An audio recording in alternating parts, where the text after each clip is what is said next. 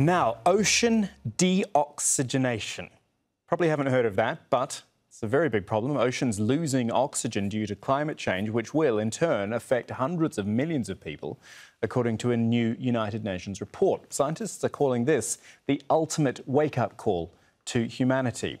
Why? Well, the ocean represents 97% of the physical, habitable space on the planet. It is central to sustaining all life on Earth. The major drivers of ocean oxygen loss are climate change and nutrient pollution, with the latter affecting coastal areas. Scientists say rising sea temperature, caused by carbon dioxide and other greenhouse gas emissions, is leading to oxygen-depleted zones. The report found the loss of oxygen from the world's ocean is increasingly threatening fish species such as tuna, marlin and sharks. Right, we've got Minna Epps with us now, Director of the Global Marine and Polar Programme at the International Union for Conservation of Nature. They put out the report, and she is at the COP25 summit in Madrid. Minna, thank you for your time. This is a story which just got us all really interested today because it's a side of climate change that we haven't heard about. We've heard all about carbon emissions and what it does to the heating of the planet, but this is a different sort of effect which we might not have considered before. Correct. So it's a different type of crisis. It's the crisis of the ocean. And you're absolutely right that it has been missing from the climate change negotiation and very much been focused on what's been going on at land. So I think it's very timely. This is a blue COP.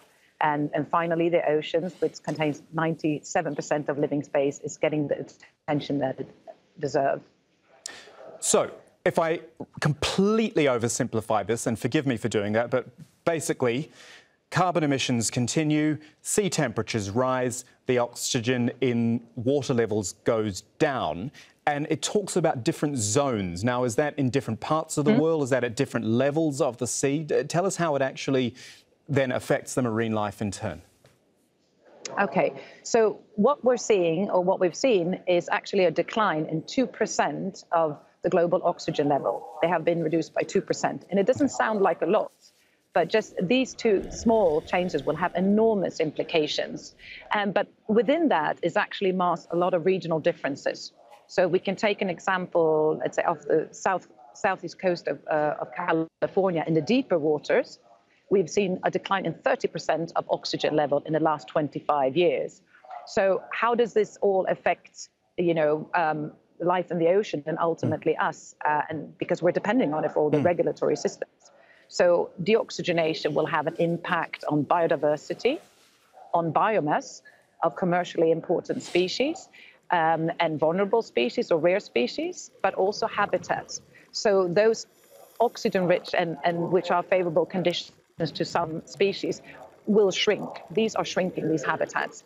But also we are altering the energy and biochemical cycles within the ocean. And that means these upwelling systems, which are absolutely crucial to sustain these fisheries, that's bringing the nutrient-rich waters up into the surface areas. So we are seeing that species are migrating because of this. Minna, I presume this has actually been going on for a long time, and it's actually just something which hasn't had a lot of attention. It just sort of feels these days that there is this exponential rise in threats, or maybe we're just learning more about it now and there's more coverage. Which one is it? Well, it could be both. But in terms of these issues, the scientists, the individual scientists, they've known about it for a long time and been hammering on. What the IUCN did is that we worked with 67 different experts around the world, putting together this report, looking at this cumulative impact, but also the linkages to climate change. So this is all those different parts of the puzzles are coming together. And of course, climate change has an amplifying effect to these issues.